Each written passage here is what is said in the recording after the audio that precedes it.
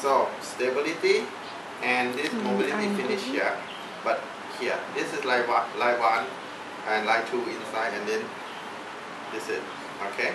So that's line 1, line 2 is about stability, and half between stability and mobility, half is between line 2. So that's when we work, and then line 3 is a whole mobility and stability. So all things that it happens, so a whole movement. So that's on line 3. Line 1, line 2 is line 1 is about this. Line 2 just half before the end, 50% the end of movement. So that's why we work on it, and then blood stop. Okay, blood stop can be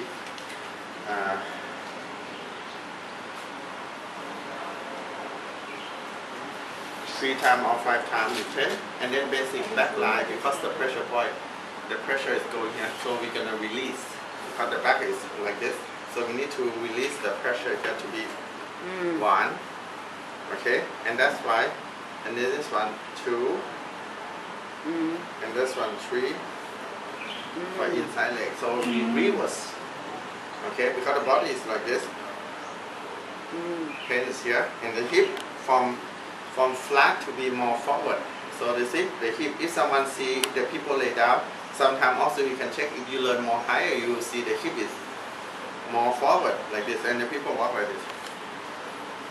Okay, a lot of people have this kind of thing, but they don't know what is it. If they lay down and you feel like sometimes you can see the hole? buttock is higher, or you can see from the lower back easy.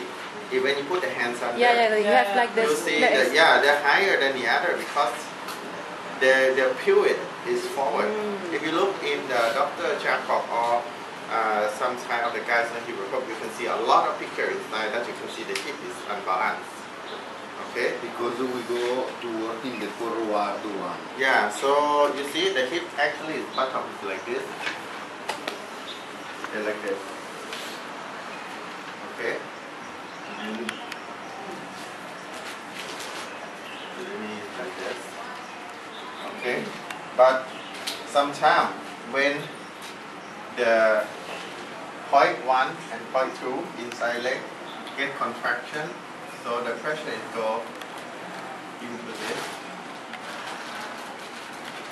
and everything is go up, and the pressure goes like this. Yeah, so this one up. When they up, they make the knee bend forward.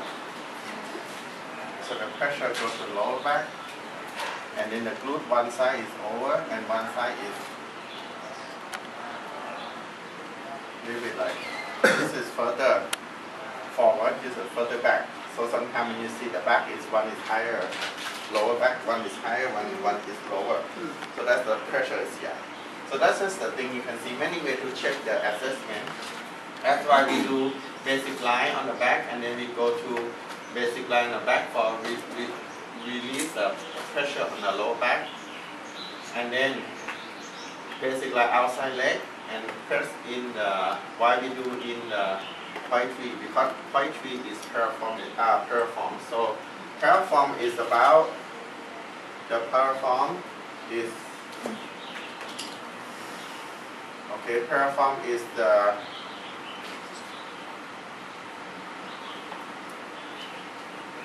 okay, piriform is where is the muscle from sacrum across like this into trochanter, and then sciatic nerve come out from here down to the leg, down to the calf, and one is going to tibia and fibula between line 1 and line 2 outside. So when the hip is not balanced, like pronate or supinate or internal or external not good, they compress the nerve. When the nerve is compressed in this area, they block hamstring. When the hamstring is blocked, it's short. So you're gonna pulling the knee like this, and then quadriceps goes down. That's why it's knee bend. And when the people make a movement, so they get impact into the lower back. So that's why also when you press on point 3 to here, release the pressure on piriform, and when the piriform is open, the nerve can send the link energy to make a sensitivity. So release. Yeah. So like this. Okay? So, and then point to inside. Point to inside, we hit adductor. Adductor is opposite abductor. In adductor, open like this. This is we call AD, and this one AD at. So if too much like this, you see when you turn the knee, pronate in, you see adductor is line 3 is short because they pull up. So they pull up. When you pull up, it looks like when you pronate the knee in and straight your back. You see the pressure also goes to here. So if you do like this, point 1 is here, point 2. You see, if you touch adductor, it's about 1 fingertip behind the back. Is point 1. So straight in line together. So when you release adductor like this, so you can relax. That's why the reason why we have to press on point 2, why you have to press on point 3. Why I have to push on point 1? The reason of the mobility of movement, of contraction and overstretching or over contraction, we release or to relax them. So the movement, the functional movement is reverse back. So the in, we make out. And this one is out, we make in. So a little opposite. So after this morning, we're going to do on this one, okay? Okay. Is that knee pain with pronation of knee? Yes. Yeah, because when you pain, they hamstring contraction up, and then you see when you do like this, they in a little bit in, and you see when you curve it in, okay, and you straighten your back, you see the pressure is Oh yeah, here. yeah. Or that people feel like this. Sometimes people feel pain, not outside knee, but more inside knee, like feel like overstretching, something like this. And the pain on lower back, and sometimes you feel the hamstring is very sharp pain, you know, and sometimes you feel like overstretching here. Yes, in your adductor, you feel like sharp, so that is the way how to work. And sometimes you feel like something right here is tight. Okay, so like this. But we do both legs, actually. We do the both legs. Actually, in a full sequence, we work both legs. We work the sides, which is where the pain first, and go to regular side for relaxing, and come back to the power side again twice. Because twice that means because that side is strength than this side. So you have to release this side and go to this side and come back to this side again. But in the book you mentioned 2 different pain. Yes, but not now. After we're gonna learn another sequence we call back pain, but down into the ankle until the people feel ankle sprain. So sometimes the ankle sprain reasonable if you barefoot walk on the floor and you feel like this. That came from the hip unbalance or too much external rotation. Weakness on the IT band line 3 and weakness on the glute, weakness on hip flexion. Okay, and every time when you straighten the knee, they click because they're too much like this.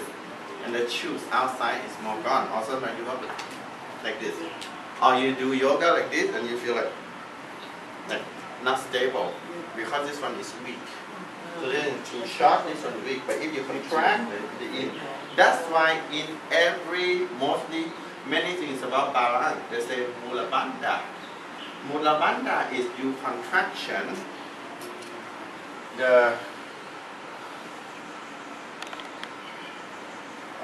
Your contraction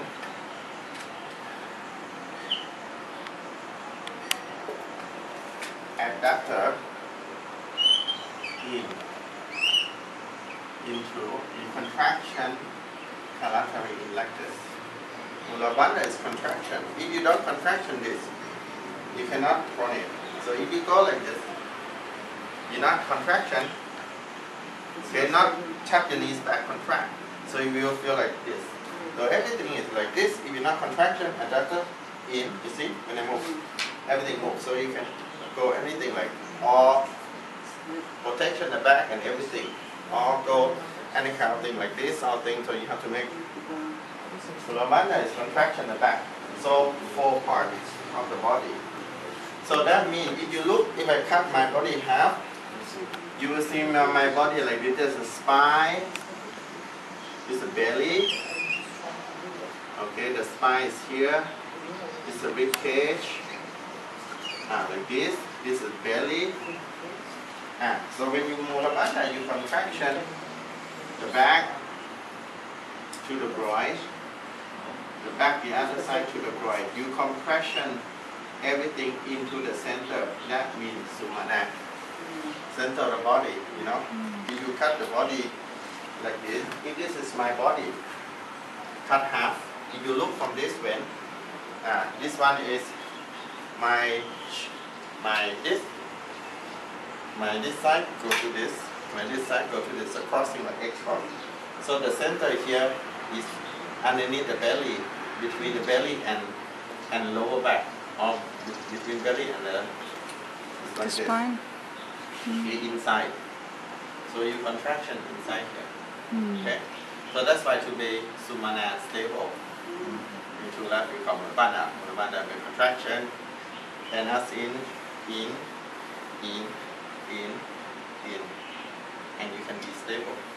In any kind of exercise. Squat, handstand, headstand. Okay, any position you have to strengthen the core. So the core contraction, that's Mulabana. So that's the one of the technique why you have to make a balance. Okay, so like this. And that's why Mulamana is kind of Sumana. Center of the balance is here. Okay, so this is how we work. Okay. So and this one also you can help a lot of people have a problem because so many techniques how to help the hip balance. This is also a hip balance, but someone have an injury on the knee, it's like a swelling knee or whatever, especially came from this kind of syndrome. Many syndrome is quite similar, but the pain. Sometimes we pain on lower back just down to the thigh, but pinch on the knee a little bit. But someone have even more like swelling knee. So when you have swelling knee, you add option of the pressure point again. Pressure point on the knee more, add more. But today we learn just regular the base of the pattern of how to work on this kind of thing. But when the people have more, I pinch back, meniscus, like a needle. Yeah, when I bend my knee, I feel like a plastic, like inside. So you press on point 4 and point 2 inside. That's with running like this, crossing. Okay. If you want cover a whole movement, mobility of the upper leg, it's point 3, right? Because when you step on adductor on point 2, you feel around the knee about the mobility like this. Around the order insertion of quadricep, inner, outer, IT band, hamstring, everything around. So, theta and theta around. So it's like 3. So you press right, you move you around the knee also the same. Okay, like this. So you adapt, you add more for this. Okay. So this is how we work. Yep. But later, now we stay in the simple pattern, basic pattern first. Remember, now lower back pain down to the knees. 1, 3, 2. 1 is the pressure on the back where the pain. 3 is pain. Why? Because of stability and mobility. 3 also, and 1, 3, 2, and also mobility of inward. Because this is out, because in, release in, relax out. So 1, 3, and 2. Focus. Okay. Done. Practice now.